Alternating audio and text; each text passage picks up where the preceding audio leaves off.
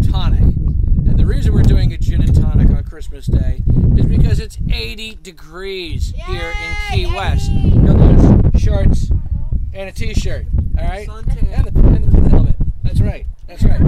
So it's a very simple drink. We have our able assistant, Cindy Hogan here.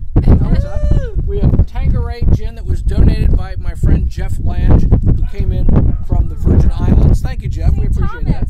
Oh, absolutely. Yeah. So what we're going to do is we're going to put some ice in there.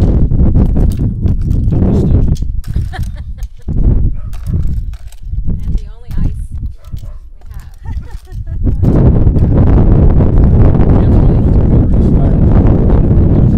Pour the gin in there. We already poured the gin in these. We're trying to be efficient. And then we have the... there we go. The tonic.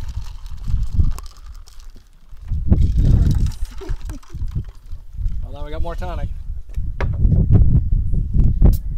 Then we have a squeeze of lime. I like to put extra lime. That's good. Of course, the type of gin we're using is an English gin, which is the only gin you should really use. In this case, the Tanqueray from Jeff Lange. Way to go, that Jeff. That's Yay, right. Jeff, That's Jeff. right. Yay, Jeff. By the way, Cost him $39.99 wherever he got it. Old Town Liquors. He left that one with the label on it. it makes it taste better. Yeah, okay. All right. We'll take that out. And bottoms up. Merry Cheers. Christmas! Merry Christmas. Christmas! From the Florida Keys, Bartending with Boris.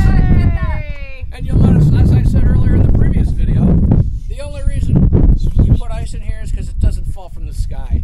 That's the only thing we do is put ice in our drinks here. Yes.